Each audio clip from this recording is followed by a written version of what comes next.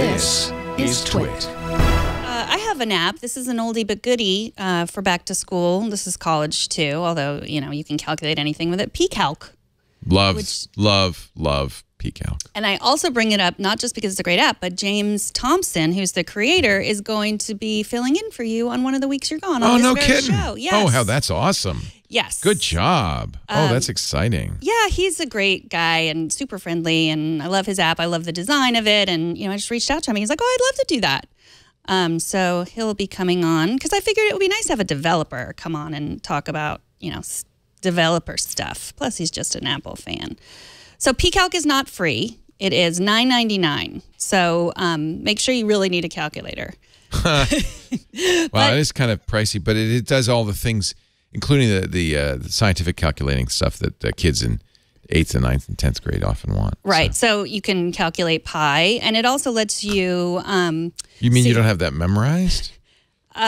I have only 3.14 memorized. Oh, well, that's maybe to usually 1. enough. Yeah. I like this feature of PCalc, the tape. So you remember the old ask your parents about the tape that used to come in calculators, which shows all the things that you have, all the calculations that'll show there.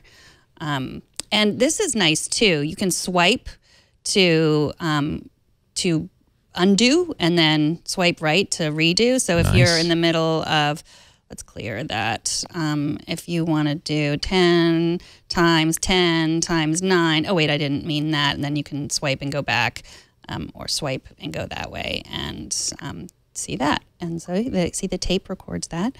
I love PCalc. It's a great calculator. It is for your iPad, for your iPhone, for your Apple Watch.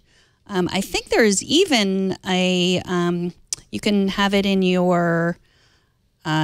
what's this thing called again? The that thing that you have that's over there. The widget area. The today notifications. Yes. So you can, if you find yourself really needing to calculate at all times, you can, I'm going to add PCalc to my widgets. Having a calculator right there is very handy. Yeah. That was actually, and you might ask him when he's here, the source of a little controversy, because at first Apple said you can't put that kind of functionality in the today notifications. Why? And pulled it.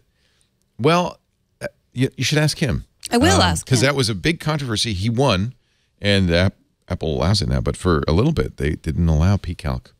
Well, because you know, this is something crazy that I only learned this year. There is no calculator app on the iPad. Yeah, and so you really need it, and maybe that's why Apple backed down. But why is there no calculator app on the iPad? It doesn't make sense. I'm always calculating.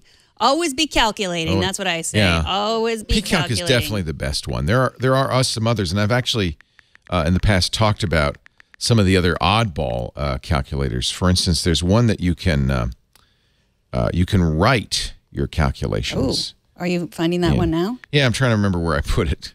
I have so many folders. Oh, it's what was it MyCalc? Yeah. Because it's from the MyScript guys. Yeah. You know, let me try typing. MyCalc. I must have removed it, but that is another good one. Here, I have it. Yeah, this one.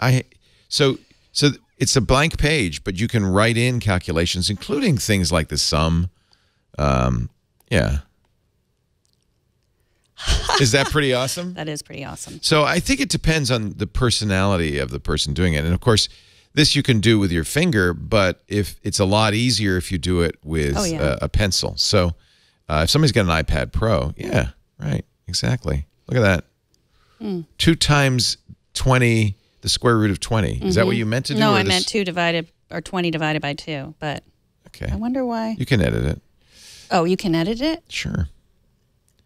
Oh, you're doing that for divided by. Yeah, try the, don't do that. That's the square root symbol. So, oh, nice. It's getting a little more complicated. And by the way, you notice that it can solve 4? Interesting. Yeah. Yeah. So this is a really cool. Oh, it also shows all of the calculations. Yeah, it does. It's got a ribbon. It's actually really, I think PCalc is probably more intuitive and simpler for the, calculator set. But MyCalc is kind of cool because you can write. It's from the MyScript folks, and they've really got very good handwriting recognition.